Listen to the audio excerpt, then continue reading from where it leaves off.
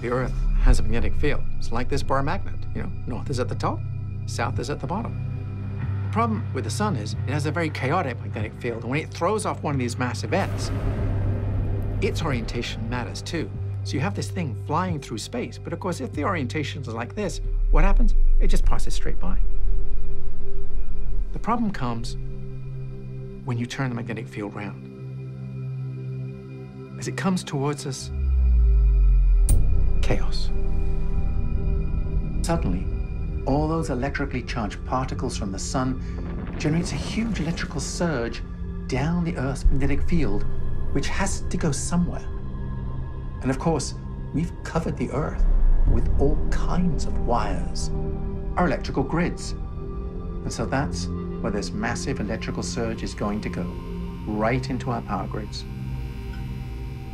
When the currents flow in the power grid, you could categorize the threat in two different ways. One, it can trip out critical systems, causing significant problems on the electric power grid. The second piece is transformer damage.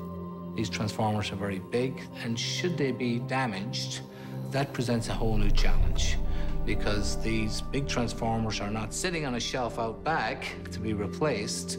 They're often tailor-made, it takes time to make them, and it could result in a long-term outage measured in weeks and months.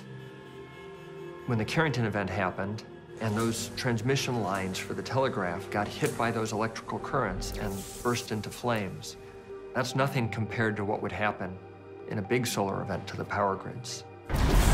Should a Carrington-level event happen again, the current estimates are that it would cost the US alone about $3 trillion, and that the eastern seaboard could be without power for a year.